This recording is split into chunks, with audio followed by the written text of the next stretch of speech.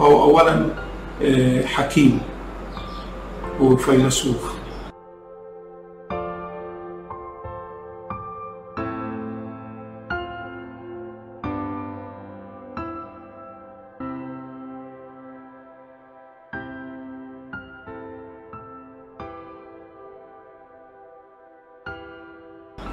نمرة 2 هو زعيم بارع وبدرجة إنسان، يعني برغم قدرته على الزعامة إلا أنه أيضا له بعد إنساني عظيم جدا. نمرة 3 هو طبعا سياسي محنك بقدرته أنه يدير دفة البلد الكبير ده، وأيضا في ظل تحديات عالمية غير مسبوقة.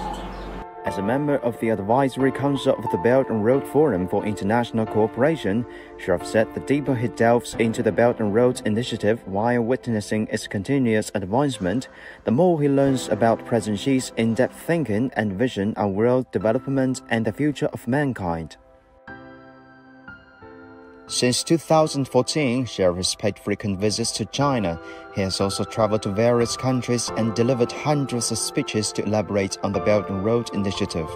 On January 18, 2017, Chinese President Xi Jinping delivered a keynote speech at the UN office at Geneva titled Work Together to Build a Community of Shared Future for Mankind, which systematically expounded the important vision of building a community with a shared future for mankind, and from a historical and philosophical perspective, responded to the fundamental question of where is the human society going with China's vision and solution. 善学者尽其理，善行者究其难。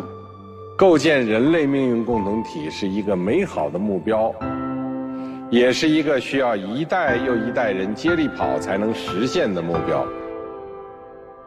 There are both ups and downs in the long journey. The COVID-19 epidemic caught the world off guard. Sharaf spoke highly of President Xi's charisma in leading China's fight and helping with the global battle against COVID-19 as the leader of a major country. طبعا المبدئين الهامين اللي ذكرتهم في السؤال اللي هو مبدأ الشعب أولا، والمبدأ الثاني هو مجتمع المصير المشترك. الصين تعاملت بيهم مع هذه الجائحة بحرفية شديدة. العالم في الحقيقة أصبح زي ما بيقال قرية صغيرة، وإنه في تواصل كبير وفي مصالح مشتركة، وده اللي خلى إنه يكون من المستحيل إن دولة واحدة أو حتى مجموعة دول تواجه القضايا الكونية الكبيرة زي التغير المناخي أو زي الأوبئة بما فيها كوفيد-19. مبدأ المجتمع المصير المشترك ده مبدأ أساسي في حكم الرئيس الصيني شي جين بينغ.